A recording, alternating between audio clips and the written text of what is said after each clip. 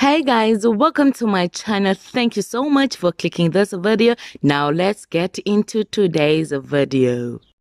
Hello guys, welcome to my channel. So guys, a video of Itumeleng Khune partying during lockdown has been leaked on social media, and some fans are not too happy about this video. Well guys, the Kaizer Chiefs goalkeeper can be seen dancing and quenching his thirst with friends at a place of entertainment, which is believed to be Moja Cafe. Well guys, without wasting your time, let us get into the video.